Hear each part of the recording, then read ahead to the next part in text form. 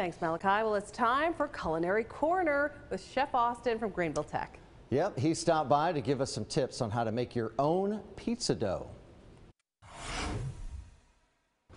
We are back with Culinary Corner this week. We continue to feature dishes that the kids will be able to make this summer during a virtual kids culinary camp at Greenville Tech. Make sure you just check out Greenville Tech's website to figure out how to register your children for that. Coming up in July. All right, Chef Patrick, thanks so much for coming back. Absolutely. All right, tonight we are going to feature pizza dough. You know, and so in the same ratio we did in the bread series, the recipe that we're providing is pound of flour, and then the water hydration is 15 ounces, and then we're using instant yeast, a little bit of fat, a little bit of salt. Okay. You know, and so the dough. Oh wait, I almost forgot. Yeah, it is, come on. I need a Chef Patrick. Did I do it right? I think you got a little. I have it wrong. Yeah. This way. There we go. There we go. All right. So I'm authentic now. Pizza dough is very forgiving. It's something that you can make ahead of time by a day. You can make it in batches, freeze it, and it'll thaw out very quickly if you want it for dinner that night. And then it's very elastic. You know, the hydration is almost like focaccia, you know, or some of the looser doughs. And then at home, you could use a fork, but this is our dough docker. You have the best tools. Well, one of the things that people make a mistake with in pizza is they don't punch holes in the dough, so you end up with a big air pocket that forms. And I always say you get the cheese-a-lanche. You get all the cheese fall off like an avalanche because it's big bubbles. So you said it was a dough docker? Dough docker. Docker. Yeah, docker. We're the dough doctor. This is the dough docker. That's right. You know, so using the dough docker is going to help you. You can use it. Oh, yeah. What it's going to help you do is kind of pierce it now we're getting authentic. That's when you put the holes in it. Absolutely. And then we just want to stretch the dough out.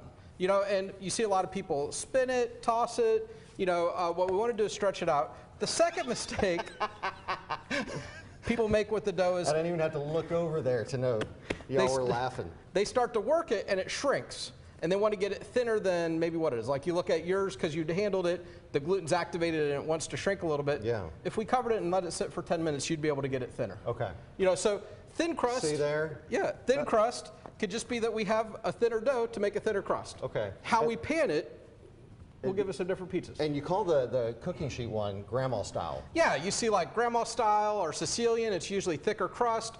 In this case, we use like a little bit of olive oil in there, so that gives you a little bit of a crisp crust, you know, and kind of helps hold some of the moisture. You know, you can also use, you know, some kind of meal like cornmeal underneath it, so that's often what we'll use if we go right on a stone. That'll help us give us a crunchier crust, you know, and then you have pan pizza. And so pan pizza is just panned in a pan like the cake pan here. Like Chicago deep pan type? A little bit different dough formulation, but you could certainly do it like that. Chicago would be more sauce on the top. Okay. You know, so you could certainly build it like that, you know, and you know, you could even have cheese out to the edge so it starts to caramelize on the edge. That's something that in a Detroit-style pizza or Chicago pizza, caramelized cheese is what we're looking for. Oh, it's so good. You know, so but that's really the basic rundown. We could use the same dough to make a calzone or stromboli, you know, just by making a pocket out of it. You know, so that one batch of dough, you can make it ahead of time. You can freeze it into individual portions. I would say about an ounce and a half of dough per inch. So 15-ounce dough puck, you know, for, you know, anything like 10-inch, you know, pan pizza here, you know, or we could probably even get it thinner and maybe 15, 16 inches for a thinner crust. You know, and then this one here, you know, the half sheet pan cookie sheet, about 20 ounces what we use for that. Oh. And then letting it sit in the pan longer will also give you a thicker crust. If you want like a thicker, puffier dough, you're letting it ferment in there longer.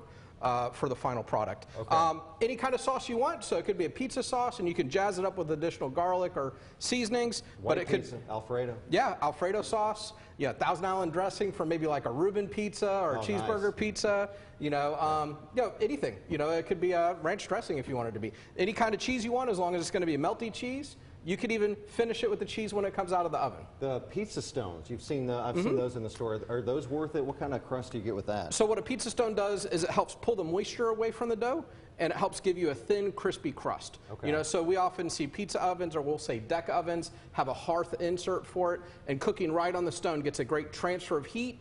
You know, and you may be able to replicate that by preheating like the backside of a sheet pan and trying to slide your pizza on that. We'll put parchment paper underneath it so it doesn't stick on the peel, and you can take it right off the parchment paper onto a stone, and then you don't have to worry about it kind of like sliding and jamming up. There's a lot of little tricks you could do. At the end of the day, it's going to be pizza. Well, Chef Patrick, I won't make you show me how to do the toppings because that will not go well, but we appreciate it. Again, Sure. the summer camp for the kids starts in July. You can register on Greenville Tech's website. Check it out.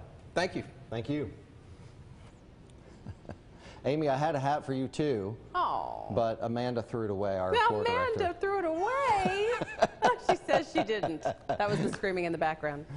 Well, next time, maybe we'll get a hat on, but you have more on the way next week. Yep, next week we will tackle homemade dumplings. Cool. That'll be fun.